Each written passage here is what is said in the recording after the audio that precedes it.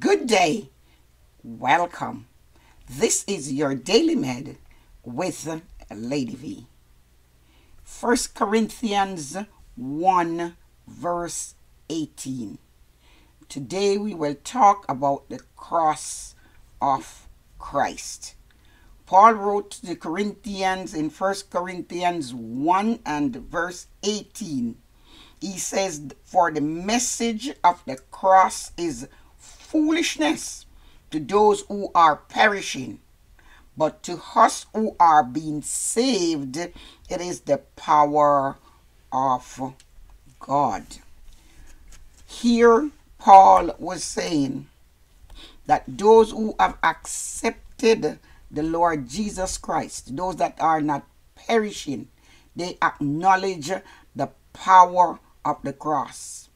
That according to what Jesus did on the cross of Calvary, if one would believe according to St. John 20 and verse 31, such one would be saved. St. John 20 and 31 says, "But these are written that you may believe that Jesus is the Messiah, the Son of God, and that believing you may have life in his name."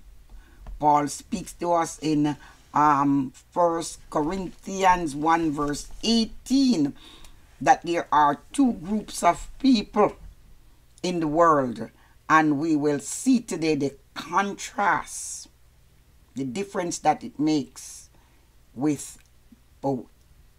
So the Apostle Paul says the cross raised the issue. It was an issue for both Jews and Gentiles alike. Paul worked among both the Jews and the Gentiles. Both Jews and Gentiles were in the church at Corinth. The cross of Christ seems to be foolishness to the Jews who expected a powerful Messiah, and the Gentiles placed their high value in human wisdom. The cross represents weaknesses, not strength. So to the Gentiles, the cross appeared to be foolishness, not wisdom. So here Paul had to address both groups, because to them the death on the cross, as we say, was associated with all that is shameful, associated with all that is dishonorable, associated with that which is despised. So how could salvation come to those who trust a man who suffered, who was hanged on a cross, a cruel death as crucifixion? There was no attraction to that which was done or to that of the cross. But we will see this morning that the cross, Jesus Christ's death, was an atoning sacrifice for the sins of both classes, whether Jew or Gentile. We will see also that people can be reconciled to God through Jesus Christ. His pardon, he saves, he influences, and it is not on our merit, but is on the atoning sacrifice that he made for our sins. We will see that there are only two classes of people in the world, and that there is no middle ground. We will see that to those that are perishing, the cross is foolishness. But to those who have believed, it is to them salvation. So we'll also see that the preaching of Christ, which is the gospel, it is for the benefit of the saving of souls, the souls of men and women who are dying in sin. Men may love their own human wisdom, but only the gospel leads to salvation or eternal life, according to St. John 20 and verse 31. So two groups of people, and the contrast is how they reacted when they heard the message, the good news of the gospel of Jesus Christ, his death on the cross. The people who believe that God had saved them by means of Jesus Christ's death on the cross, they believed the gospel message. To them, that was good news. They were sinners, because the Bible says all have sinned and come short of the glory of God. But they believed that Jesus Christ was the substitute, the one who took their sins away by suffering the punishment in their place instead for all their evil deeds, for all their sins, their transgressions, and their iniquities, as Isaiah tells us. To the other group, in contrast, they do not believe the good news. To them, that is not good news. So this is clear evidence that they were not willing to believe, and therefore was willing to pay the price for their own sins, not accepting the substitute, which is Jesus Christ himself, not accepting what he did on the cross of Calvary. And so it seemed to be foolishness even to mention such shameful matter to them. This was an awful thing. This looks as if it is a criminal who is dying upon the cross.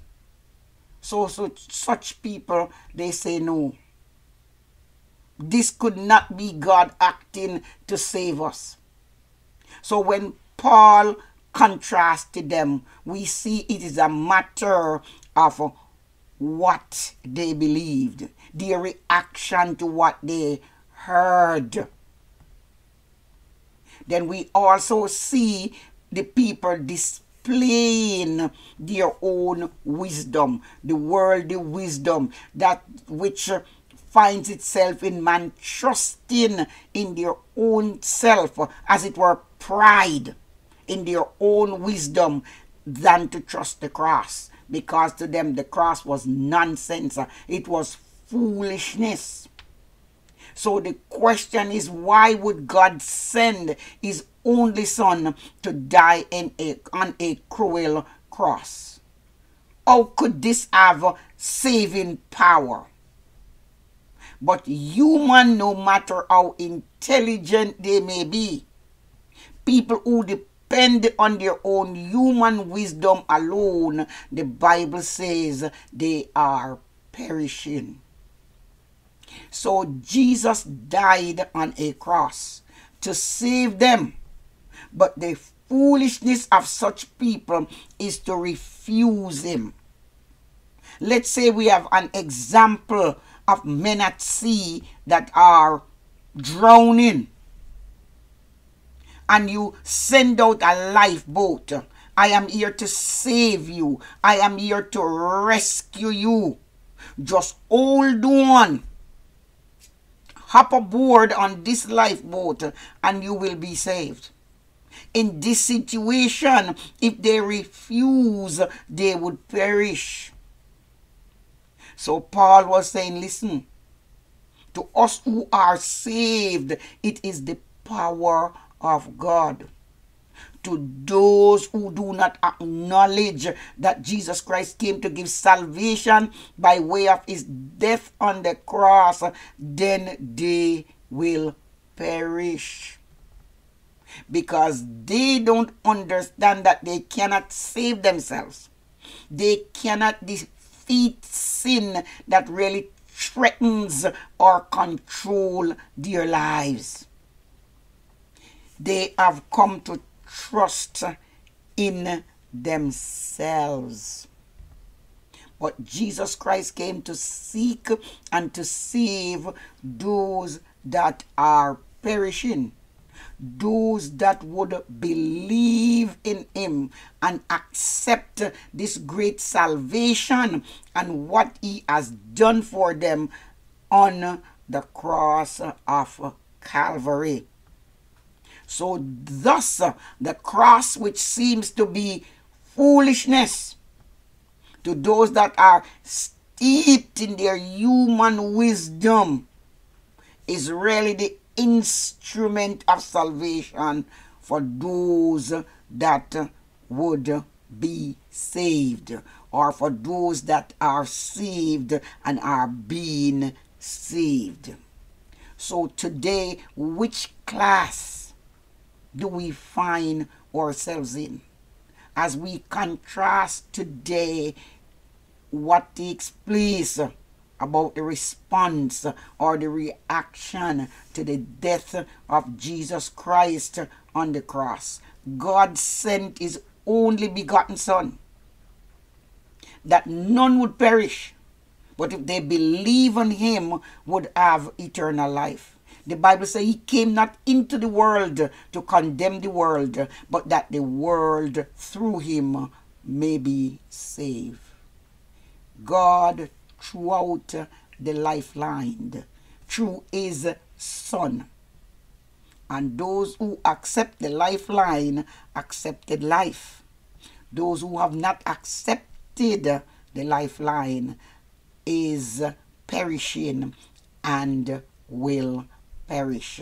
But God bless you today as we seek to embrace the cross and what Jesus Christ did for us as our substitute, that we will not have to pay for our own sins, because Jesus already paid. All we have to do is to accept and be saved. God bless you, and thank you again for watching.